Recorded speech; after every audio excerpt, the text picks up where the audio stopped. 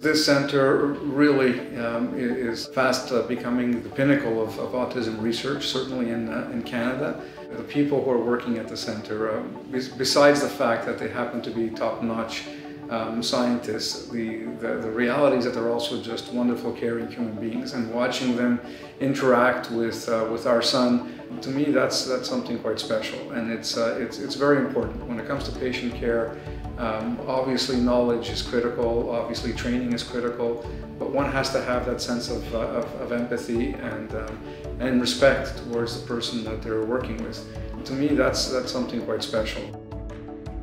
We want to have the research integrated into the existing clinical care services so that the families can access the research as part of their routine care services, and then to have research findings sort of feedback into their care in a tailored way.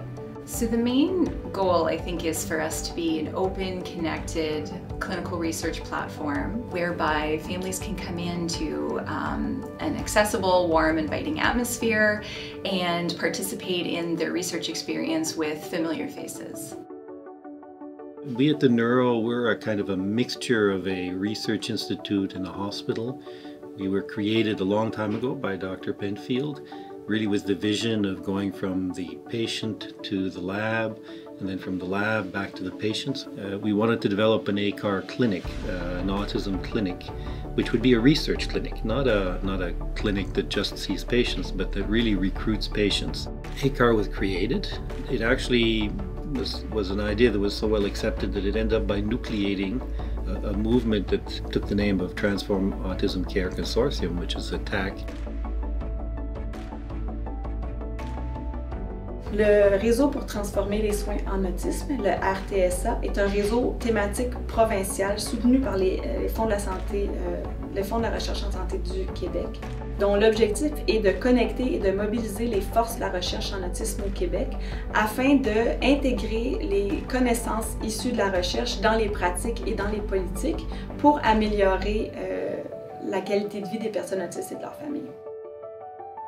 Étant un centre et un réseau qui est coordonné ici au Neuro, on crée une ressource de recherche qui inclut des échantillons biologiques et des données génétiques, cellulaires, d'imagerie cérébrale. Ces données-là seront mises à la disposition des chercheurs, non seulement au Québec faisant partie du réseau ou ceux qui font partie du Centre ACAR, mais dans la philosophie de sciences ouvertes dans laquelle on s'inscrit nous ici au Neuro, sera accessible à tous les chercheurs au niveau international.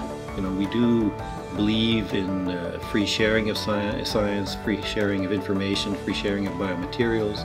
C'est une vision unique où l'objectif ultime, c'est de générer des connaissances qui sont basées sur la réalité, mais qui pourront avoir un impact concret et direct sur les familles. We want to start from patients, we want to understand what's going on, and we want to find ways of being able to intervene to improve quality of life. I mean, this is really what it is. The goal, I think, is to be part of this greater effort to give people who are on the spectrum as much independence as possible, and to ensure that their voice is heard.